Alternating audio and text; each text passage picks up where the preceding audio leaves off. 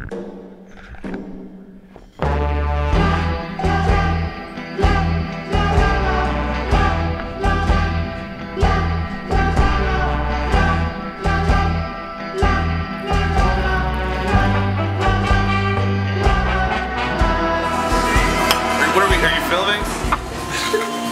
are we doing here?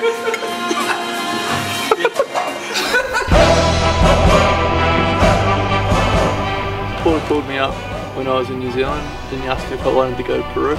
So I've always wanted to come visit Peru, and when I found out about the Inca Avalanche race, decided to get on it and make it happen this year. So came a week early so we could do some riding. I just rode my balls on that thing right there. Check out the local culture. They're awesome. You know, see if we could help out one of the local communities as well while we're here. Our first ride was really cool. Our guide, Alistair, fellow Kiwi, took us out to show us some trails around town. Riding at this altitude's a silly idea. Uphill. Yeah, it's pretty thin up here at 14,000 feet. We'll let the tourists figure that out. The vertical here is insane. You know, every run seems like it's 6,000 vertical feet or something. Combine the views with really fun trails. It's been a blast.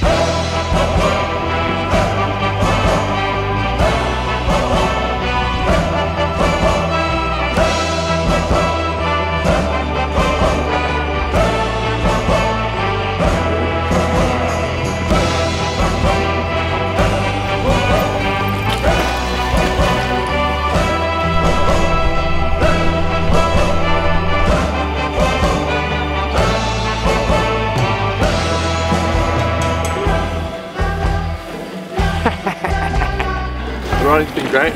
We've been riding all kinds of different trails, past ruins, rocky, rough, loose, wet. It's been all crazy and different and it's been really fun. A lot of the trails here are actually old Incan pathways that they would take from town to town or through the mountains or whatever. They've been there forever, and so you get a whole range of trail types, and they're a lot of fun to ride.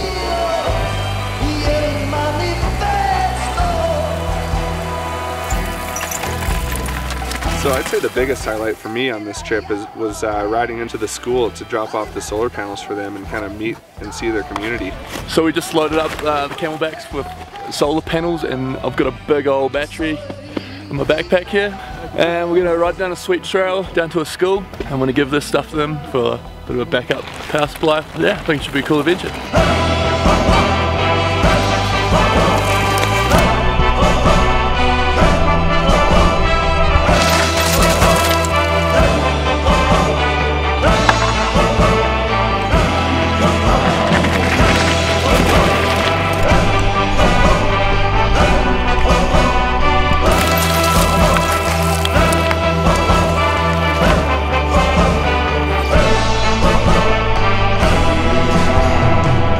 We had the idea to bring in the solar panels and lights because a lot of the rural communities here are familiar with solar panels but can't afford it or that sort of thing. So we let the school know that we were coming in to visit them and donate a little bit of stuff for them, and we really didn't have any idea what to expect. We didn't see pictures of it or anything, and so riding in, I guess they had seen us on the hillside coming down the pass, and as soon as we rolled into the field, all the kids ran out with flags and everything, screaming, and it was a really cool welcome.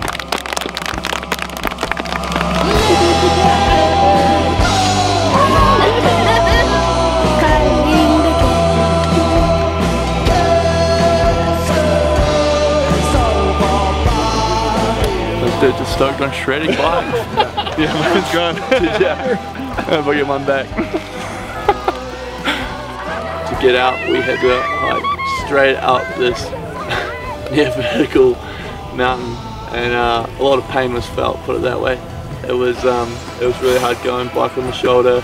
Getting passed by the kids, just running circles around us. Getting passed by the logs, man.